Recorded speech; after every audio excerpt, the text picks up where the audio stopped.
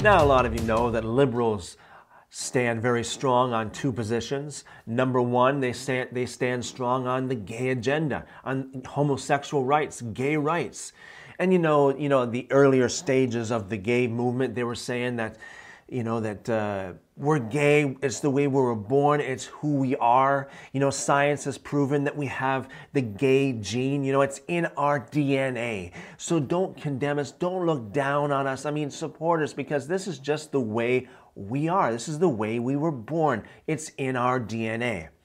Now, you know that this is not true. There are a lot of different DNA companies out there that would test your DNA for a lot of different things. A lot of people are getting their DNA tested to find out their ethnic background, what their nationality is and the ethnic mix within them. And a lot of these companies also provide DNA tests for what they would call DNA traits. Like, for example, they claim to be able to tell you whether or not you like coffee by your DNA, or whether or not you are a light sleeper or not. Just by your DNA. Lots of different tests you can order from these companies. But of course, as far as I've seen, you cannot order a test to tell you whether or not you have a gay gene. So we know that it's really not true that there is a gay gene, but let's just suppose there is. Let's just give them that. Let's just say, okay, there is a gay gene, okay? So liberals stand for that, but they also stand for abortion, okay? The second thing they stand for is abortion. That a woman can have an abortion at any time, for any reason. From the time of conception right on through to, during the birth process, while the baby's halfway out. The baby can be killed, suck their brains out, and hide the body. And that's just fine with a lot of these liberals. It's just fine. It's just a woman's right, okay? It's just a right to their, it's a woman's body. They can do whatever they want with their body. That's not to mention the fact that it's really not the woman's body they're killing. It's another person within them. It's the baby's body with a totally different DNA. Talk about DNA. Totally different DNA within them.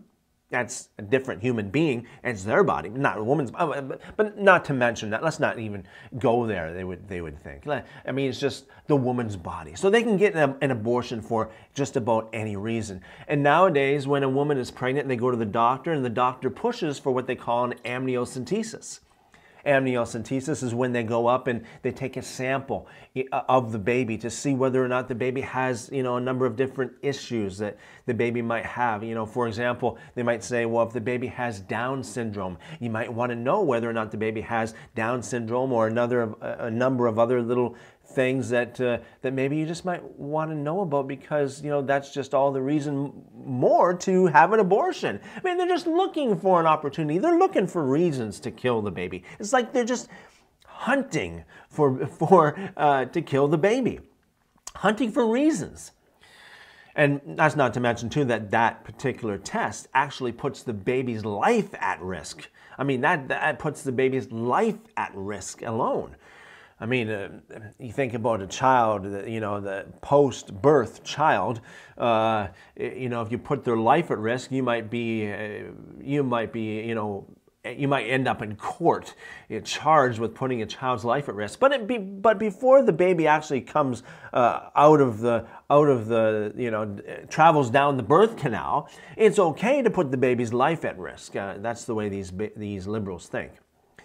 So the idea is, let's put this baby's life at risk, or let's do this test so you can find out if there's any reason why you might want to abort the baby.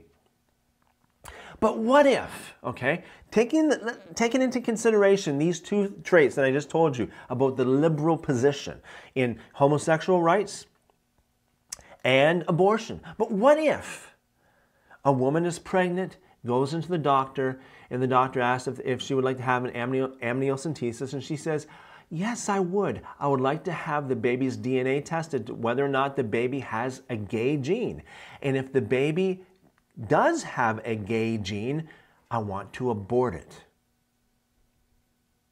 Think about that for a minute. What if a woman goes into the doctor and asks for a test on the baby to see whether or not the baby's DNA contains the gay gene? And if the baby does, she says she wants to abort the baby. What if? What would the doctor do? What would the doctor say? If the doctor would, resist her and she takes that doctor to court, what would happen? What would happen?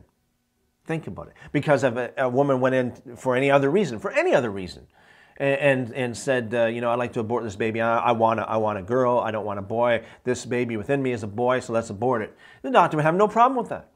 I mean, typically speaking, no problem with that. Well, this baby the test came back that this baby has Down syndrome. Let's abort it. The doctor would be happy with that. Not to mention that there were a lot of different babies that were born already that were tested positive for Down syndrome that actually didn't have Down syndrome. I mean, let's not even talk about the margin of error when it comes to this test. The real margin of error, not so much what the doctors might want to tell you.